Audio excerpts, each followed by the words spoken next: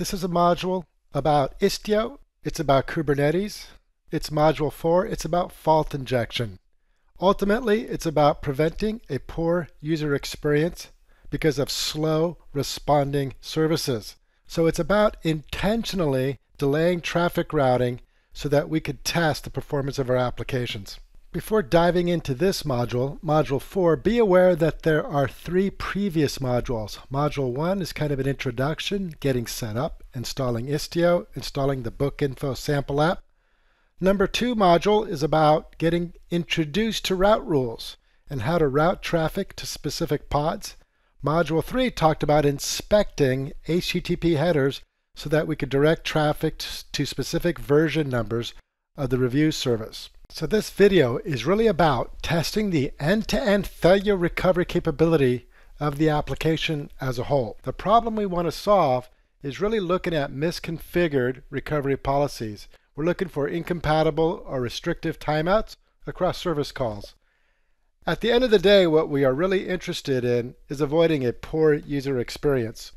So what we want to do is intentionally force a timeout. That's the point of today's session here, is to force a timeout. Therefore, testing the recovery capability of our application. So as we talked about Istio in combination with Envoy on Kubernetes, the point is to make applications more fault resilient.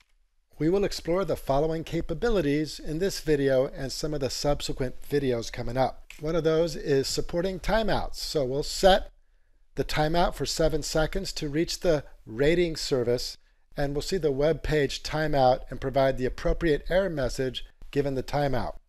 We can also enforce bounded retries with timeout budgets and jitters between retries.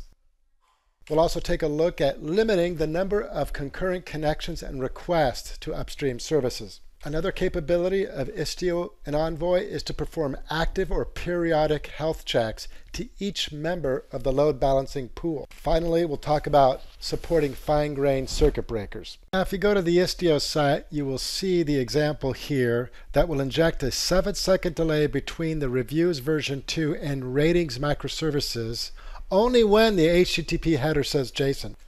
For all other users, they will not experience this necessarily slow performance. There will not be a fault injection for anyone other than user equals JSON in the HTTP header. So just to be crystal clear about this, by default, all users will go to reviews v1. And by default, all users will go to ratings v1 without delay. But the user equals JSON in the HTTP header will be treated differently. Those users will get routed to reviews v2. And when they get forwarded to the downstream ratings v1, there will be a fixed delay of 7 seconds. So this diagram really depicts what we expect to see at runtime when this thing is operational. So let's talk about the remaining steps. The first thing we want to do is remove any existing routes that might exist. We will then add in the new routes. Those are the routes that include the 7-second delay. And then we'll actually be implementing fault injection by doing so. From that point, we'll validate that the web app times out and that the web page provides the appropriate message as a result of that timeout. Okay, so we're ready to begin actual hands-on here. So let's go ahead and get a listing of all the route rules with the command you see there. We have a number of route rules we wish to delete. A little Python script I wrote to help out here. And what it does, it goes through and writes my delete route rule command here and makes it a little bit easier for us to get this done. I'm going to go ahead and delete all the existing route rules.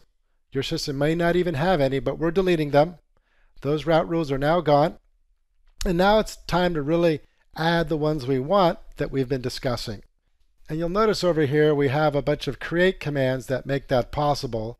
Let's go ahead and take a look at those. I'm not going to review all the commands. You can see the route rules here below. You can go look them up. But the one I want to highlight is the last one, route rule ratings test delay. Notice here towards the bottom it says HTTP fault delay percentage 100% of the time. I want you to delay 7 seconds before the reviews can reach out to the rating service. So that's where the delay takes place. We'll take a closer look in the browser to verify this. The other thing to notice here is that in fact it only does this when the user equals JSON. So that kind of explains how this works. Let's go ahead and see it in action. So let's go ahead now, recreate those rules we just looked at. Should be pretty straightforward. These are the 3 YAML files that represent all of the rules as we discussed. That's now in place. Those have been added. Let's just verify real quick with a get route rules command. Sure enough, they're all in place. We're good to go. On to the next steps. We can see the ratings test delay is in place. Okay, let's really find out where the rubber meets the road. We'll do a kubectl get ingress to get the public IP address for the product page, 1364.65.34. We'll navigate to that public IP address and see a regular functioning application. It all looks good. We got the reviews. Things are working. Now as the next step, what we want to do is sign in as user equals JSON. And so you're going to notice at this point that we will in fact time out, because after all, if the header has user equals JSON, the HTTP header, we're going to get a timeout scenario. And you can see here 6 seconds represents a timeout. You can see the error message. Things did not work. So once again, if you go into the network performance pane of the web browser, you'll notice that product page did in fact take 6 seconds, which does align with the timeout we saw here in the route rules rating test delay YAML file.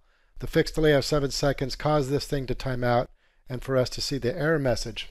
So once again, the reviews we're calling the ratings. There was a big delay between reviews and ratings. That caused the error message you see here in the red box.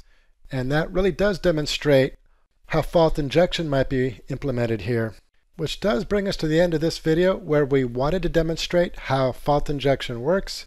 We gave some concrete examples. And it gives us the opportunity to improve our microservice application in the event there are timeouts. So this concludes Module 4. We basically gave some demos on fault injection, how to delay traffic so you can test your application resiliency. And as a final reminder, there are 3 modules before this one. These are kind of necessary to make sense of the one that we just demonstrated. So thanks for watching. See you next time.